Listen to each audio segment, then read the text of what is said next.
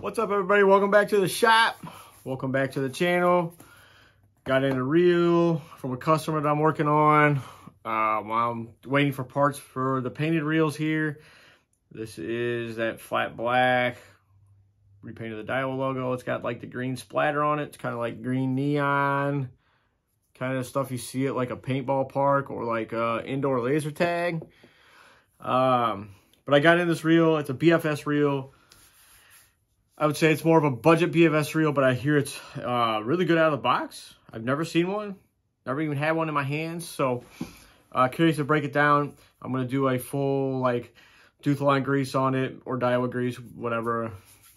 I'm going to spool polish it. I'm going to swap out the spool bearings. Pretty sure it takes 3/8/4s on the side plate and the spool.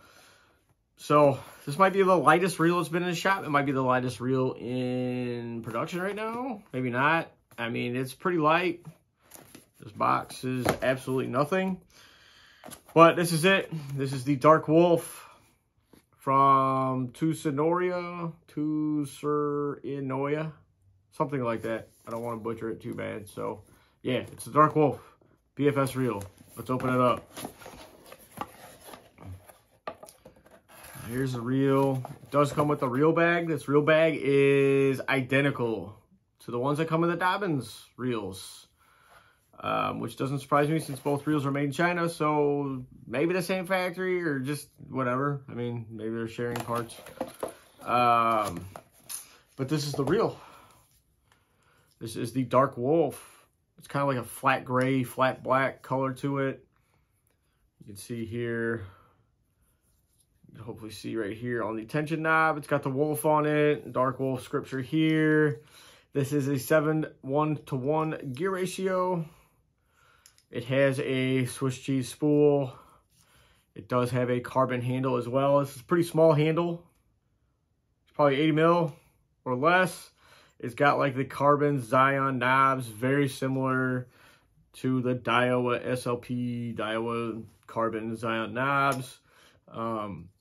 This is a 10:1 or a 10+1 bearings reel. So you got 2 here, 2 here, 2 here. So that's 6, you know, where the other 4, 1 here, 1 here, 1 here, 1 here. So I'm going to break it down and see where the bearings are. If there's no bearings on the worm gear, I might swap those bushings out and put bearings if I have the right size.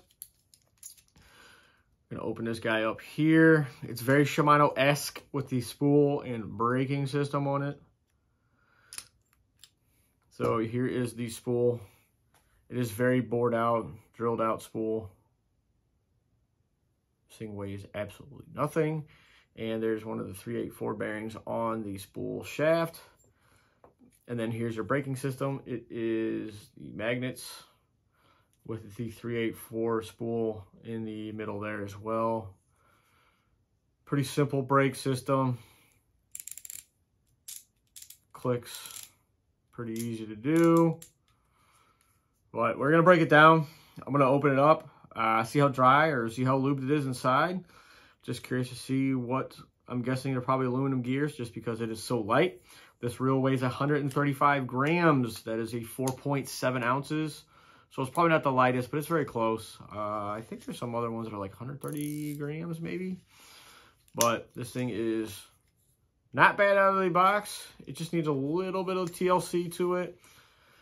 If you weren't going to swap the spool bearings, you could probably just flush the stock ones. But hell, if you're taking a bearing off the spool, you might as well swap it with a like a Boca or a Roro or something like that on a little bit better ceramic with small bearings in it. So there it is. This is the Dark Wolf BFS reel. This is a little bit more budget friendly than like the Alphas Airstream Customs, the Limiteds, all that kind of stuff. So there it is. Smash that thumbs up, guys. I'm going to break it down here. I'm going to do the overhead view and see what's inside. And we'll see you guys here soon. Peace.